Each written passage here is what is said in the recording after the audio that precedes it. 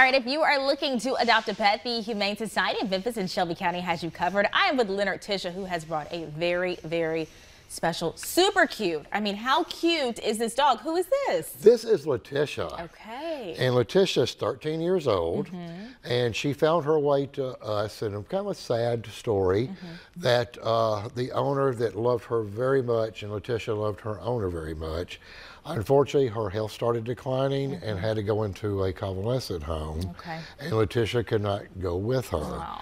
So it was a very emotional day that day that they had to part their ways. And 13 years old, she was very sad for days, but she's starting to get over that a little bit and coming out of her shell. But we just really want to get her into a home. She's very loving, as you can tell. But she's also active. She's been running around and playing with everybody, with the comedians that were here, just sitting there playing with them. And she's been playing with folks in the studio. So she's active, but she just needs that that soft place to land to live out her golden years. So the type of home you think would be good? Probably a more calm home, not as much with the small children.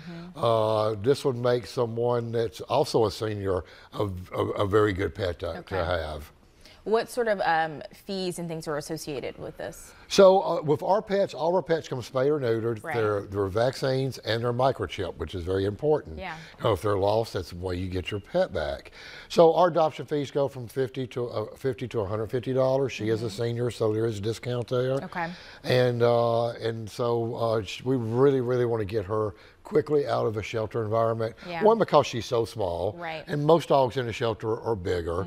And even though they don't interact with each other like that, we're not going to allow such a big dog to play with a small dog. It's still very noisy for them. For sure. So we want to get her into a home as quick as we can. Yeah, I have a feeling she will be in a home very quickly. We hope so. I know it's also a very busy season for you all. Y'all have a 5K coming up, and you said it's puppy and kitten season. Yes, puppy and kitten season is here early, mainly because it's been so warm this winter, and we're getting to be overwhelmed. Yeah. So if you really want to open up your home to fosters, then go to our website and click on volunteer opportunities and become a foster. We supply everything. The only thing you need to do is open your home up and give them some love. Okay. We supply the food, the medicines, the crate, the bowls, blankets, toys, everything.